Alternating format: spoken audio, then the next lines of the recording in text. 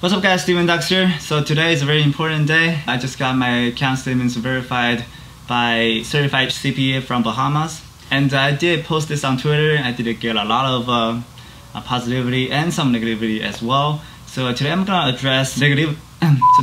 to address and answer some questions about all those negativities. And let's get into it. Before I get into this audited statements, and a lot of people are having questions like, where do I start? Well, how do I really trust a guru? How do I really trust this guy?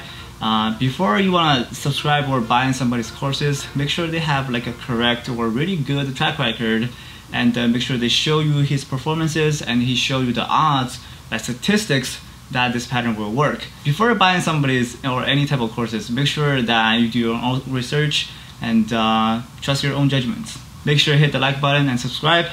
There's going to be more content coming into the future. So this is my first step to getting audited by other CPA firms. I'm not very familiar with all the relationship between a trader and the firm. So this is one of my, I would say, very important steps to get into all those audited firms as well. And I did contact some bigger firms like PwC, Detroit, and all those people that they only work for companies that is over 100 million. So if they do like auditing services for per year, it will cost anywhere between like 300,000 to 350,000. My track record is already verified by Bahamas because my trading account is from Bahamas. I do have other trading accounts and I'm trying to get them verified as well. The first question I get from people are, well, you did an interview with other people before, you never had some red month or you never had green month. It's because you have multiple accounts. I don't only just have one. When you are short sellers, you need a multiple account to be able to find shares to short. Sometimes you are trading, let's say first red day, you're looking for a swing trade, then you are expecting to hold shares for a couple days. That also means you want to find a broker that give you really good overnight fees. Now sometimes TradeZero, they charge ×7 fees for overnight. That means if your borrow fee is 1,000, holding overnight will be cost 7,000. If you are expecting holding about, let's say 2 to 3 days, then it's going to be turned into something 20,000, 30,000. That will straight overwhelm all your profits. And in this case, having a broker like Cobra, they charge much less overnight fees. Having a broker in Speed Trader or Centerpoint, they all charge much less fees compared to TradeZero. So if you're looking for like an intraday trade, then TradeZero will be the best for like shorting availabilities. That's the reason why I have multiple brokers. This is my first step getting into the auditing. So I just verified the TradeZero performances.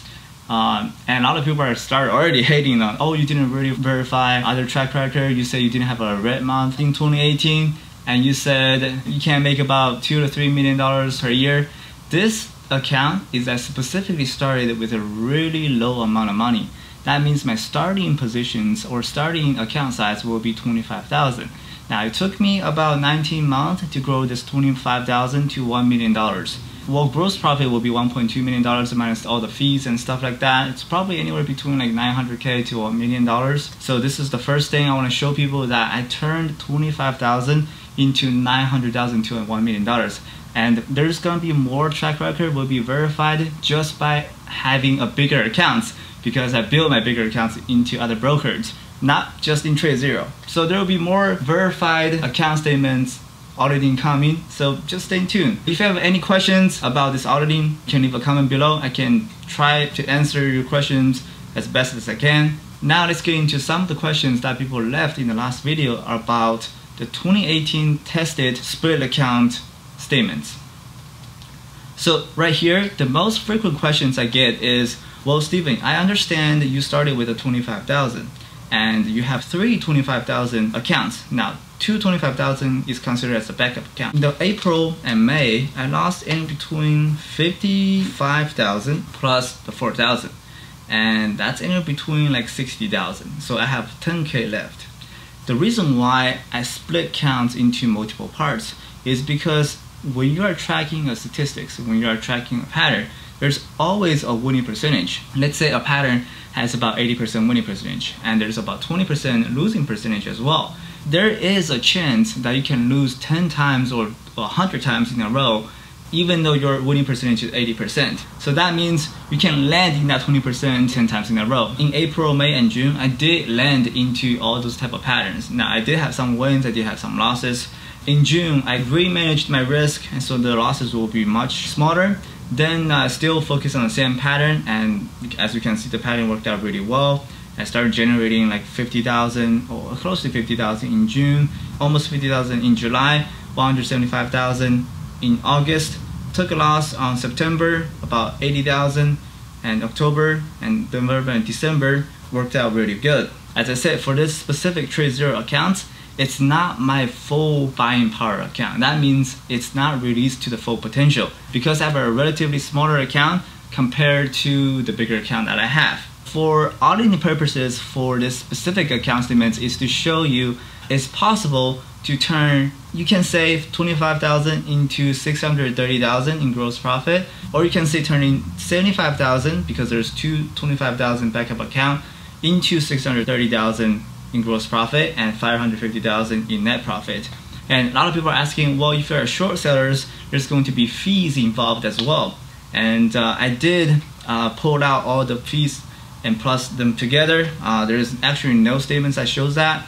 So you have to go into like each month statements to find your borrow fees and add them up together. So overall, on 2018 will be around 50,000. So the net profit after minus the fees, minus the borrow fees, minus everything, the net profit that comes out will be 500,000 in 2018. So basically, I used 75,000 split into 3 accounts, turning into 500,000 by the end of the year. Only cost about 8 months. Hopefully that makes sense. So as you can see in 2019, the overall profit got much bigger and the losses got bigger as well. I only had about 3 red months, all other months are green. In specifically March, you can see there's a negative 143,000. Now there's a lot of stuff going into it. There's like boxing positions with other accounts. But in March, I did trade a lot of shares back and forth. Actually in March, I couldn't really tell if I was in green or red. But overall, I think in March, I don't think I lost money. By October, the net profit will be 550,000, pretty similar to 2018. The performances using 2019 compared with 2018. 2018 was a little bit better. I think 2019 was a little bit sloppier. Because of that March, I boxed the positions. So the net profit, I would say, is anywhere between like 600 to 620,000.